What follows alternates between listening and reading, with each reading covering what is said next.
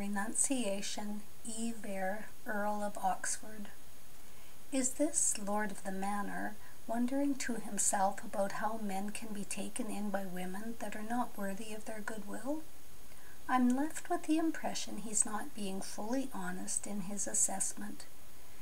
He thinks if only beautiful women were better at giving all their attention to the one they are attached to, it would then make sense to be in a marriage with them.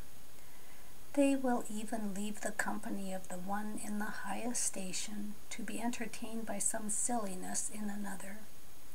Why don't men shake them off and let them go where they will? He toys with, I hesitate to call them his friends, by drawing them to him with promises not quite made. This entertainment gets wearisome, and then he withdraws himself. If reproached, he has a ready answer. The fool plays with fools. This is more than just a renunciation of women. He seems weary of society in general.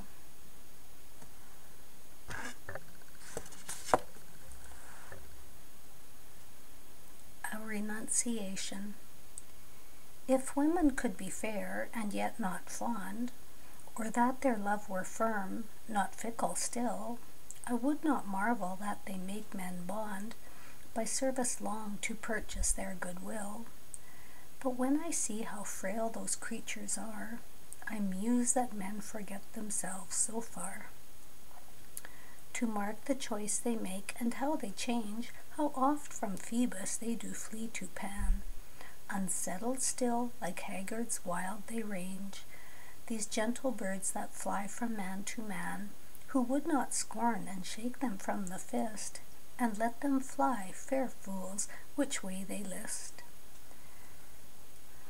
Yet for disport we fawn and flatter both, to pass the time when nothing else can please, and train them to our lure with subtle oath, till, weary of their wiles, ourselves we ease, and then we say when we their fancy try, to play with fools, oh, what a fool was I.